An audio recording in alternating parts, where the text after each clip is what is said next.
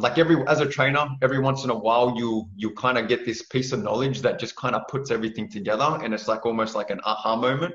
I know you know exactly what I'm talking about, and I've got a couple of these pieces from ATG.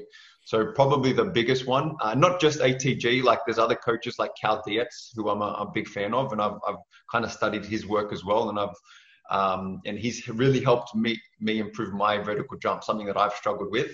And a big piece to improving my speed and my jump has come from developing my lower limb. So that's the foot, that's the the calf, the tibialis.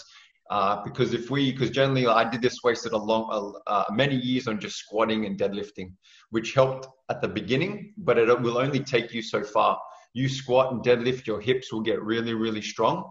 But if your knee joint and ankle joint doesn't have balance and they're not equally as strong, the nervous system will actually down-regulate how much force we can produce, because it understands there's a weak link in the chain and it's trying to protect us so we don't actually hurt ourselves.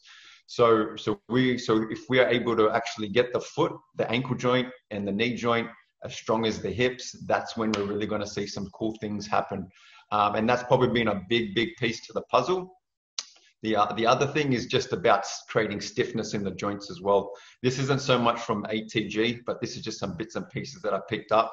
Like as we run and jump, as our foot contacts the floor, if we can't create enough stiffness in our joints, we almost sink into the position, and we don't utilize our tendons as well, and we're not very elastic. So we're very muscle driven, and we're not as efficient. So you know what I mean. So when we're able to get all hip, knee, ankle joint strong, and we're able to create stiffness when we contact the floor, that's when we're actually going to see our speed and vertical jump starting to increase.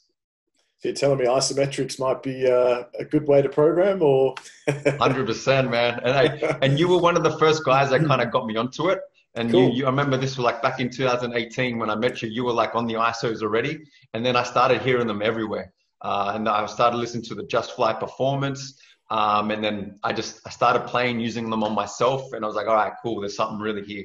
So it was pretty cool. Yeah, awesome, man. That's so cool.